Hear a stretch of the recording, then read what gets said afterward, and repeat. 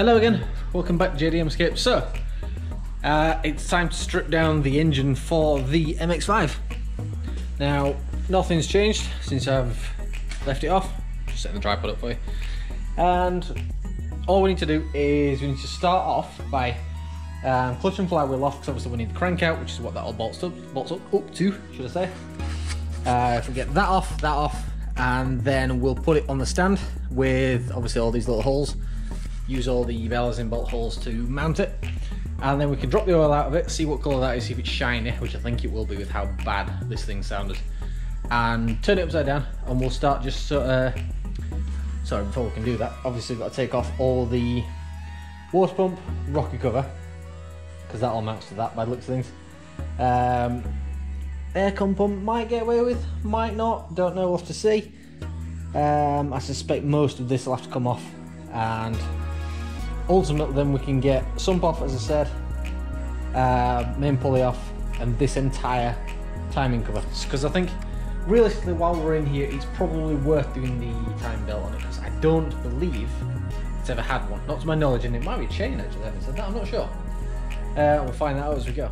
I don't believe it'll ever had one, because the car's, I think it's in the ballpark of about 70,000, so maybe it's due one, but maybe it's not had one, but we'll check the condition of everything while we're there, and then by the time it goes back together and goes back out, it'll be right and it'll be done.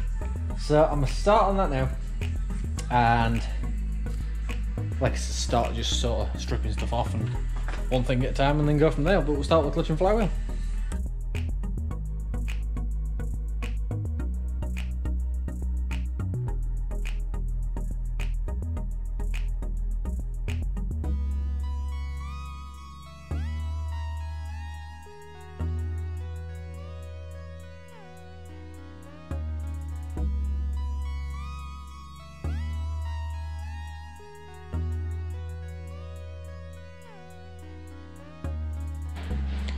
There we go, right, all on the stand. Now, when I took the flywheel off, obviously the oil comes out there anyway, which I kind of forgot about when I did it, I wasn't prepared for, but looking at what's come out of it, let me see if we can show you this.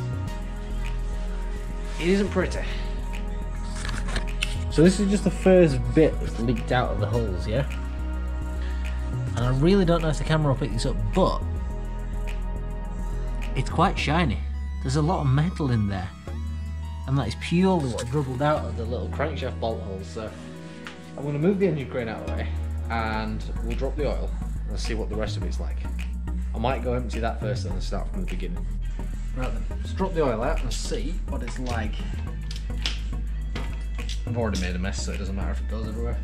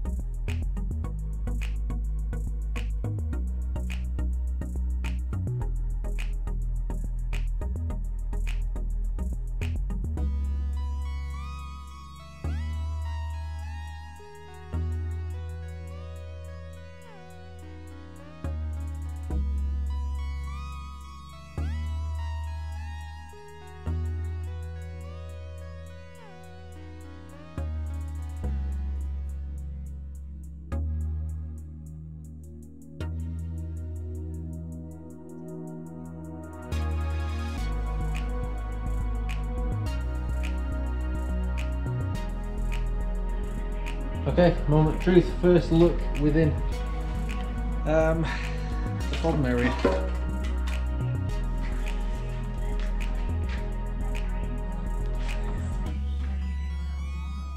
Nothing there. Nothing there. Obviously she's still got spark plugs in, so it's on the compression stroke right now.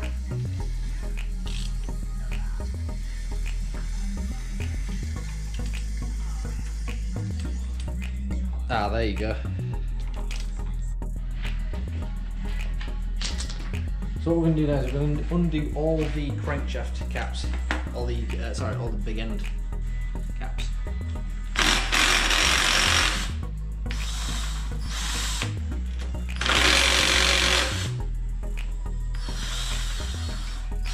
It might end up having to turn the engine back over to pull these spark plugs out.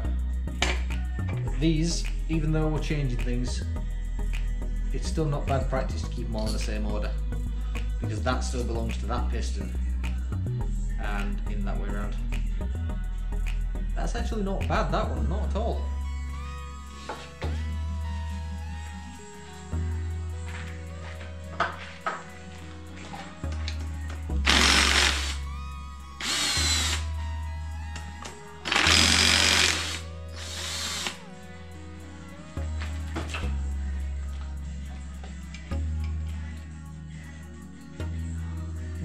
That one's the bad one. There's a lot of wear on that one. Weird, because that one's nearest the pump as well, so I thought, if anything, it'd be the back end. But wow.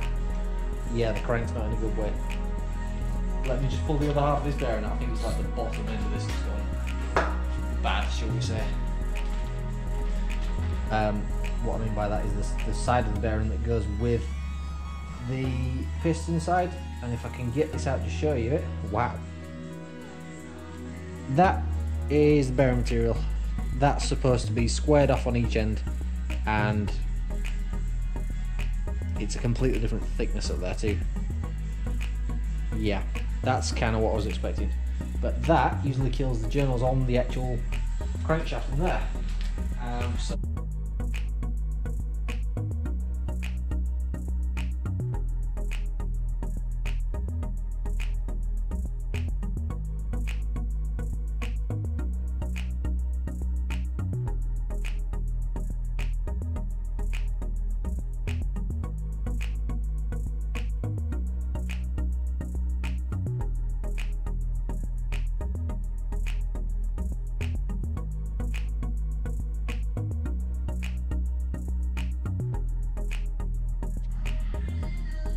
there we go, now we've got the full timing chain exposed with the oil belt.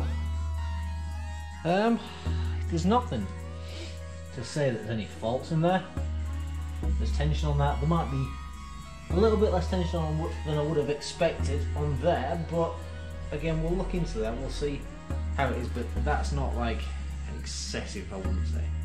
I think that's only like a normal spring loaded on these. I don't think it's anything substantial. Whereas this, the main one is like oil pressure. So if the oil pressure drops, then we might lose timing, but it still ran before, so I don't think we lost timing.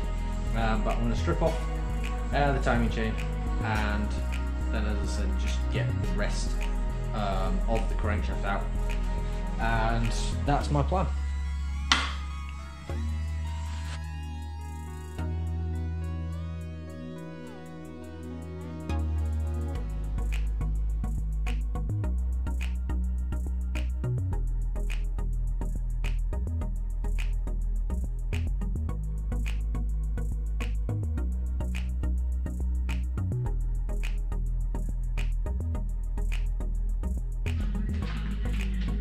So as I thought, I've got to get into this end to release it. I've took all those bolts out of there, and the crank cradle, if you like, is loose.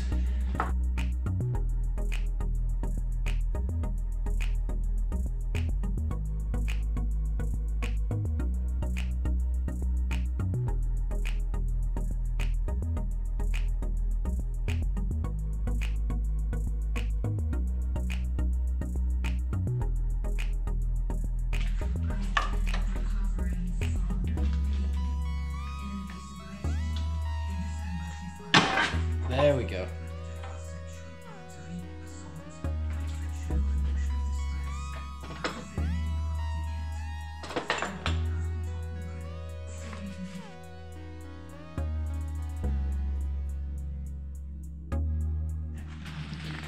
Right then, number 3.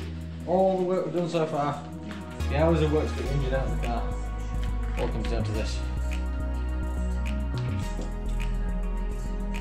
There it is. One crankshaft. All that for that, eh? yeah, all the main bearings, as I say, they look alright, to be fair. I just don't trust any of it anymore, so for safe storage I'm going to leave this crankshaft sat in there, and that is that for now. It's out, it's removed, everything's as stripped as it needs to be, and we can call that successful. Now we need new crankshafts,